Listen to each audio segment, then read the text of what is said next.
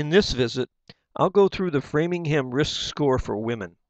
Heart Attack Risk Assessment 2 for men is the same visit, but for men, because the point value charts are different for men and women. Now, if you're having any symptoms like chest pain, indigestion, heartburn, fatigue, swelling of the ankles and feet, shortness of breath, or any other symptom, you need to see the doctor right away. If you're having symptoms, you could be at high risk even if you answer no to the 10 questions, and even if your Framingham risk score is low. Seeing the doctor can prevent a heart attack. If you answered no to the 10 questions in the heart attack risk assessment 1 visit, and you're not having any symptoms, then determining your Framingham risk score is the next step in determining your risk. You need to know your total cholesterol level and your HDL cholesterol level. You need to have a blood pressure measurement, and you'll need to answer some questions. If you don't yet have the blood test and the blood pressure measurements, remember that you can order the cholesterol test yourself online without a doctor's order. Just go to Google and type in blood tests, and you'll find companies that can do this for you. You'll want to order a lipid panel. And you can get your blood pressure measurements at lots of drugstores or supermarkets. Even if you haven't gotten your tests yet, you could still go through this visit to see how it's done. First, get a pen and a blank piece of paper and put numbers down the left side from 1 to 6. I'll ask you to answer 6 questions. How old are you? Your total cholesterol level, your HDL cholesterol level, your systolic blood pressure. That's the top number, the bigger number of your 2 blood pressure numbers. Are you taking medicine for high blood pressure? And do you smoke? We'll assign points to each answer and add up all the points. Then we'll calculate the risk from the total points. We'll do an example first, and then we'll go through your answers together and figure your risk. First, the example. The woman is 51 years old and she feels healthy. Her total cholesterol is 290. Her HDL cholesterol is 33. Her blood pressure is 142/86, so her systolic blood pressure is 142. Systolic blood pressure is the first of the 2 blood pressure numbers. She is being treated for high blood pressure, and she smokes cigarettes.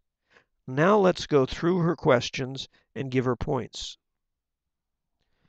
Question 1, age 51 years. We look at the age chart, and it shows that she gets 6 points for her age. So write down the number after her age. That's the points for this question.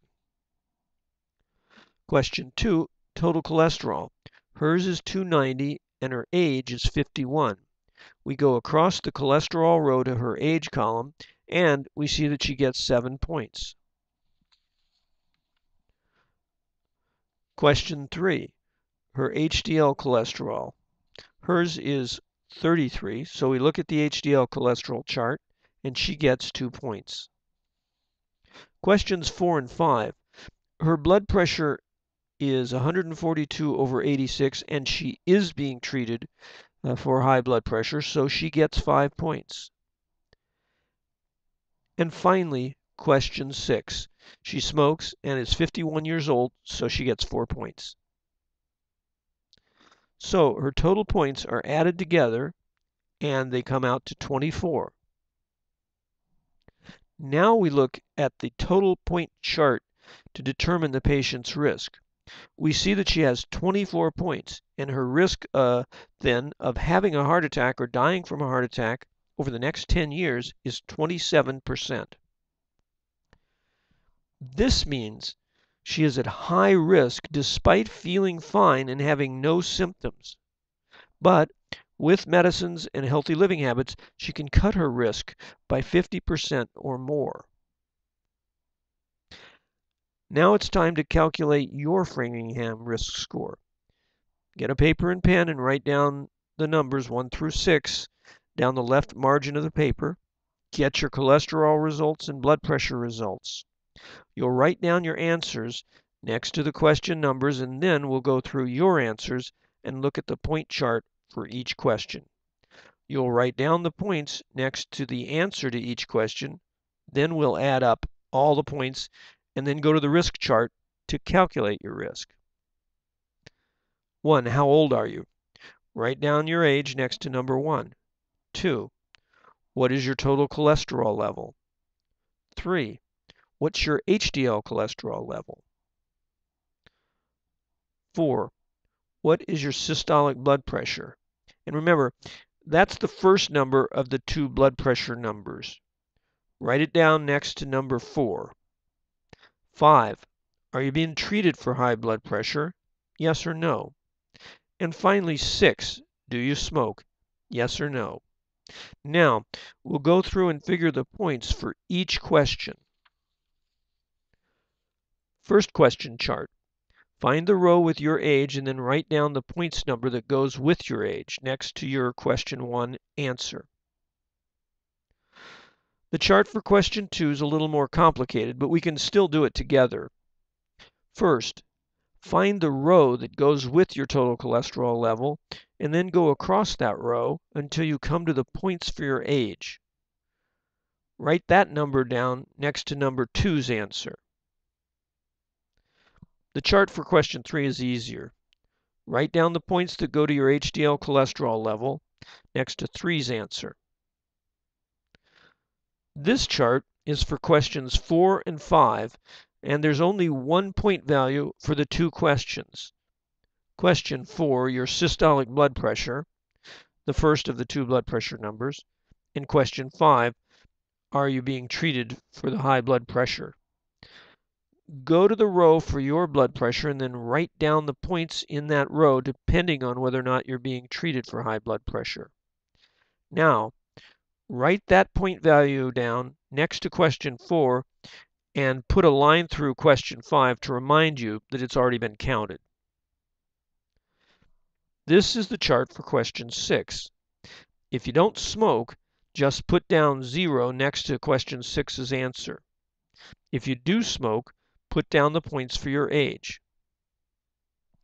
Now we're going to add up the 5 point values that you've put down. Add them all up and double check your addition. Now it's time to go to the risk calculation chart.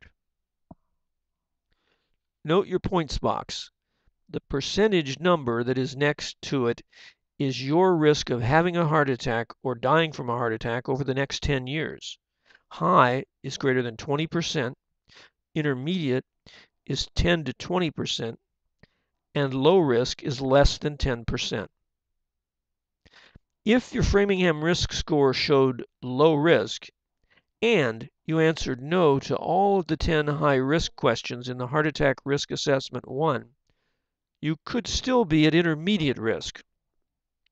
In Heart Attack Risk Assessment 3, the last of the series, I'll go over the last part of the risk assessment.